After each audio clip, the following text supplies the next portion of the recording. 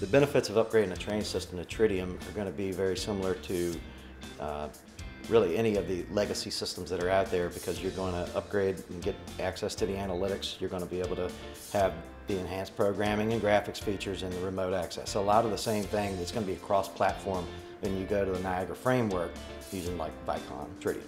So if a company were to decide to upgrade the Trane equipment, but they wanted to leave some of the investment that they already had, we can integrate that and save cost without having to put new equipment in.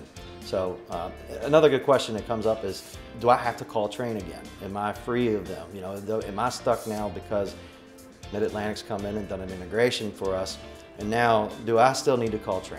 Am I still over a barrel? Am I still held to that proprietary world? And the answer is no.